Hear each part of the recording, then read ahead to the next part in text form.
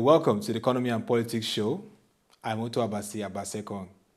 On this special edition, we look at Osun State, where the gubernatorial election is holding, and of course, the Osun people are going to decide who will be their governor. The two major contestants, incumbent Governor Rauf Aregbesola of All Progressive Congress and Senator Iyiola Omisore of People's Democratic Party. To discuss with me the predictions, analysis, and what to expect from this election is Arc Kola Ogunleye, a regular guest, a political analyst. It's great to have you, sir. Thank you very much. Huge expectations, and a lot of hype about this election. Expectations are there. And build up to this election, you saw a mega rally by APC on Tuesday. And also there was a massive campaign rally also by the People's Democratic Party last Saturday. Now let's look at the build up on the campaigns. How do you assess them? Well, we will be looking at the elections in Osun State that is taking place today. We'll be looking at it from the point of view against the background, let me put it that way, of what happened in Ekiti State recently. That has actually changed the whole scenario for both parties. For the People's Democratic Party, it was an emboldening opportunity that happened in Ekiti. They were both, their morale and that of their supporters were bolstered that they could defeat APC after all in the Southwest. We have a situation in which hitherto political analysts and pundits in the country have always given it to the APC as being in control of the southwestern part of the country. And that also explains why a lot of their later day alliances and partnerships with other parties took place. It was practically based on the fact that when it comes to the Southwest, APC is in charge. So if we align with them, we'll be able. But all that was beginning to, unravel in a manner that was not expected by the APC. So that is the situation we had, prior to a few weeks ago. But as soon as the election took place and Fayose won that election in Ekiti State in what people have described as landslide, some people said this is the most unexpected result of an election and all of that. What it changed is that the political dynamics in the Southwest changed, significantly. Yeah. And it is again that change that happened and the morale of PDP that was, bolstered, and the fact that they now had more confidence that they can win, especially against the perception that indeed Fayemi performed, but Fayose won the election. So people began to wonder what actually happened in that election, and PDP was saying also congratulating itself to say that, look, if we can take Fayemi's Ekiti State from APC, why not try Aregbesola's Osun State? Especially when you also look at some of the policies of Aregbesola in Osun State, you will agree with me that it made the state a little bit a state that can be contested. So in a manner that will give APC a run for his money. So that's the preliminary remark I want to make at this stage. That brings me to my next question quickly. We looked at the ideology, the propositions of the both candidates, and both are saying that they are people-oriented.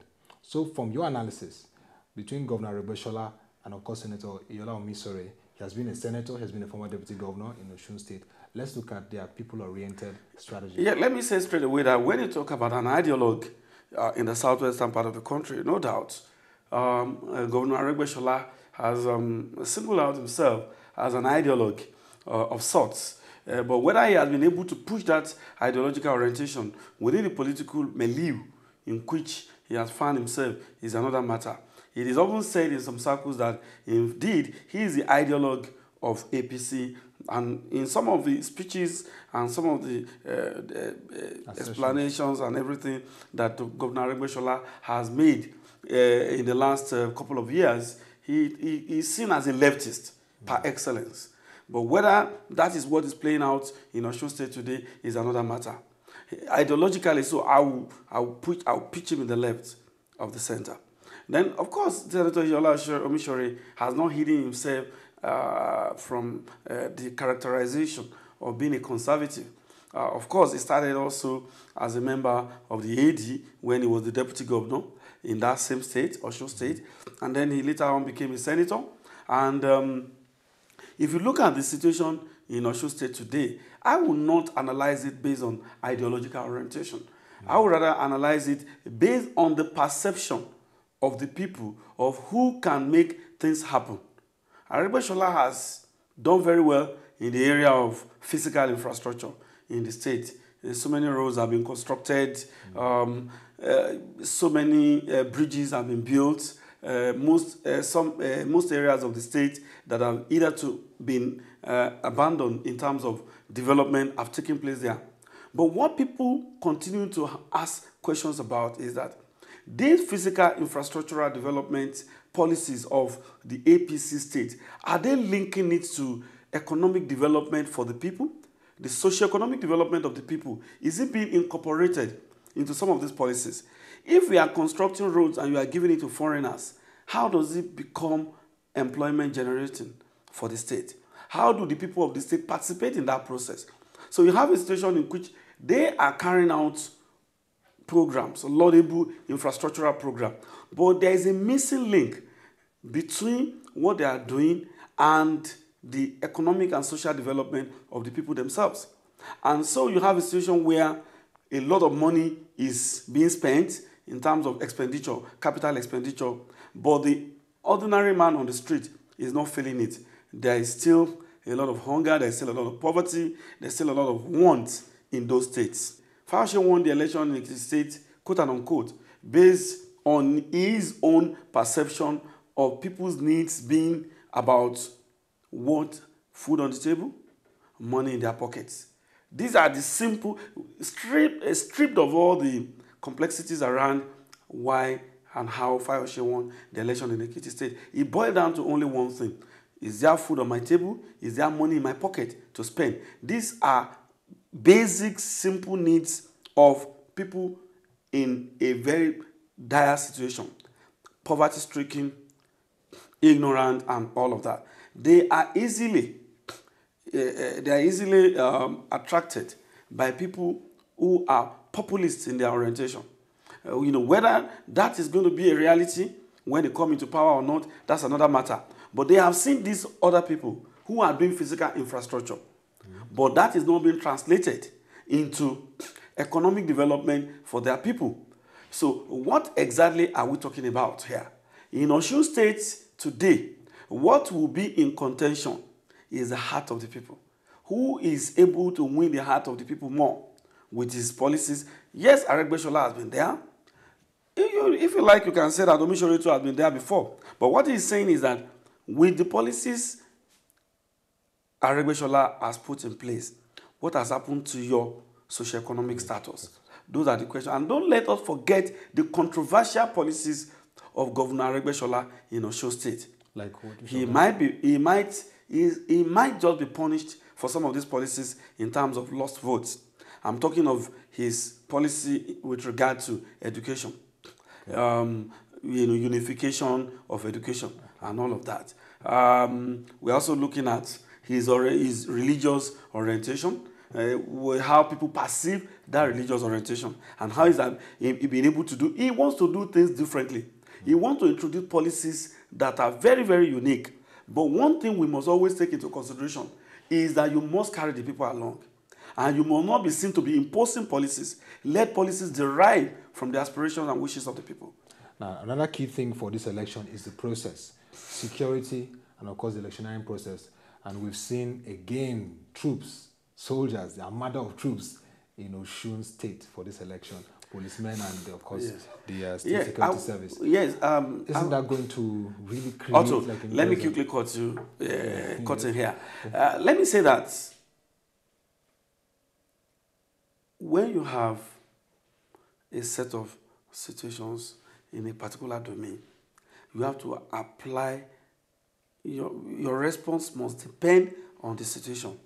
That's just what I see. And I see the situation in Osun State as being, because of all that has happened in Osun State in recent past, the movement from one political party to another, and all of that, there is a perception that there is a serious threat to security.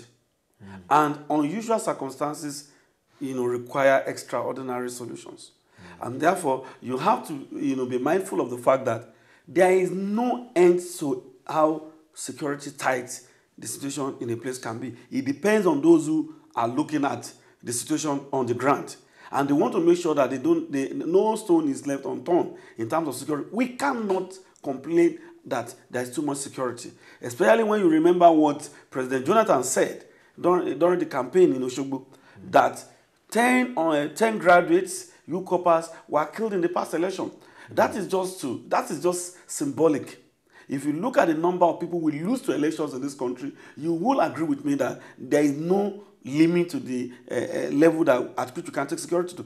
Once that security arrangement does not prevent you from going to cast your vote, you go to the voting booth, you cast your vote, and you go back to your house. We have been all the elections conducted by military in this country that usher in civilian administration were manned by military men. Thank you very much. And now, finally, are you confident that INEC is ready to conduct this election? And who are you predicting to win As far as elections, isolated elections like this are concerned, INEC has been trying. My fear for INEC is when they want to conduct a general election throughout the country, will they be able to put the same level of efficiency, the same level of effectiveness, the same level of concentration? Because right now, when you hold an election in a state like Osun, on one-day election, and the preparation is at this level and all of that, we are saying that, can that happen in 36 states of the Federation during the general election, for example? As far as this level of election is concerned, they've been trying.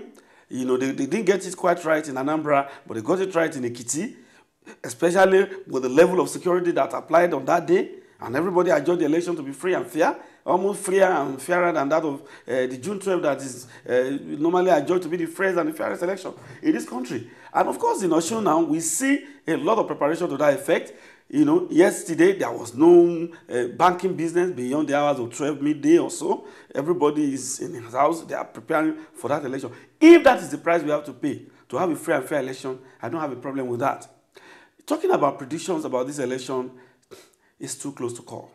That's the way I'll put it. It's a 50-50 game. Omisore has campaigned vigorously. He is coming against the background of the fact that he comes from Ile-Ife, the cradle of Yoruba land.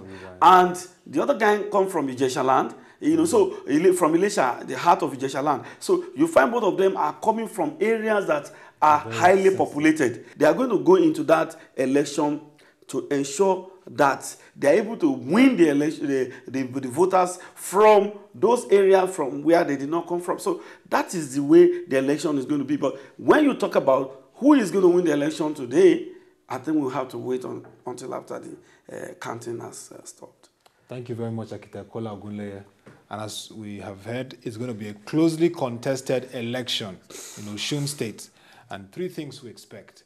We hope that the security will be effective to ensure that people are not hurt or there's no violence. We also expect that the Independent National Electoral Commission will conduct a free and fair election. And at the end, finally, we would have a candidate coming out who is the wish of the entire people of Osun State. Thank you for watching this edition of Economy and Politics Show. You can always join us on our social media handles, Twitter and Facebook, for further discussions and engagements. Also, log on to our website, www.webtvng.com. Until our next edition, thank you and do have a great day.